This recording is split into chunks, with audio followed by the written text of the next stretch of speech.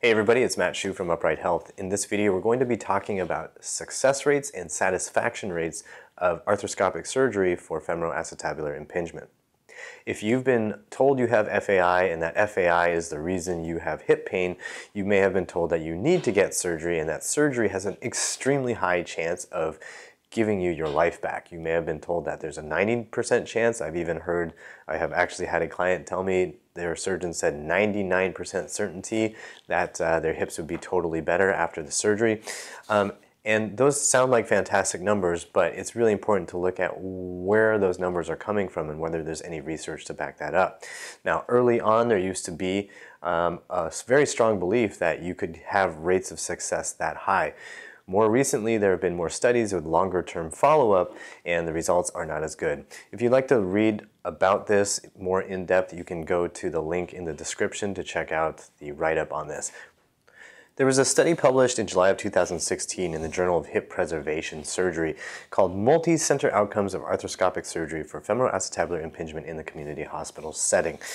This study looked at 150 people over the course of 2 years to see how the arthroscopic surgery would help them with their hip problems. They looked at the satisfaction rates and the success rates in terms of what would improve on an objective measurement, which they used the non-arthritic hip score. So it's basically a questionnaire that the patients answer, and it comes up with a score that tells you how good their hips are. So in terms of satisfaction, over the course of 2 years, what they found was at the end of the 2-year follow-up, 64% of the patients who underwent the surgery were satisfied with the result.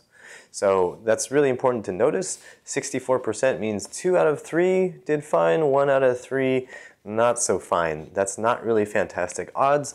If you're a gambling man, then you can decide for yourself whether that is a reasonable set of odds for you. It is important to note that satisfaction can be influenced by a number of factors, not just in terms of how well they can move, but also whether they thought they had any other options. So if somebody says, hey, this is your only option, you should do it, and if you get some improvement, fantastic, because if you didn't do it, you would see no improvement, then you would obviously be satisfied that you at least did something to see some improvement.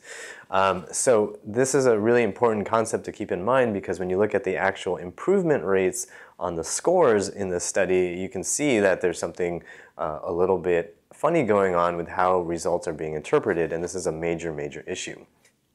Looking at the success rates in this study, you can see a major problem in the way success is actually measured. So they used a system called the non-arthritic hip score to determine improvement in the patients. Basically, they ask a number of questions to the patients to see, how their function has improved from pre-surgery to post-surgery.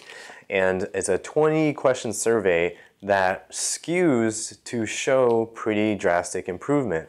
If you want to look at how the scores break down and why I'm saying this, you can go ahead and look in the description and follow that link so you can actually see the math involved here. It's not that complicated, but it doesn't make sense if I just tell it to you in video.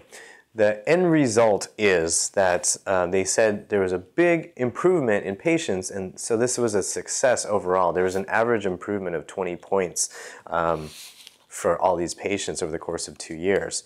The thing is this, that the average starting point for patients in this study was basically at a point where they had pain and problems in the mild to moderate range.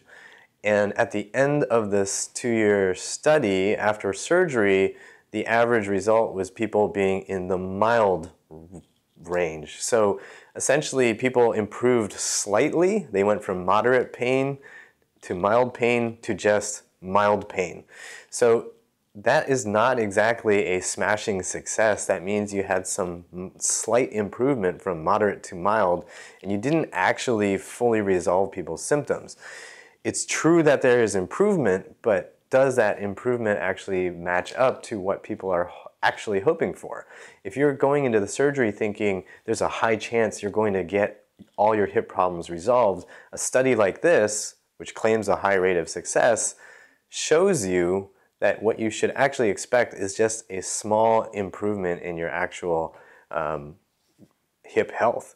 And If you're okay with just that small improvement, then yes, the surgery has a very high rate of giving you that result. But if you're not okay with that, then you need to think about why the surgery may not actually provide the result that sometimes it is being sold as providing. Definitely check out the blog post that's linked in the description so you can see how the numbers break down and read the study for yourself. And do your due diligence on this. This is a really important piece of information to know if you're considering surgery. So check it out, and please remember that pain sucks. Life shouldn't. If you liked the video, don't forget to like, share, and comment. And don't forget to subscribe.